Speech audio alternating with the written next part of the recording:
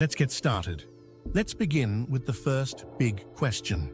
What is a time quasi-crystal?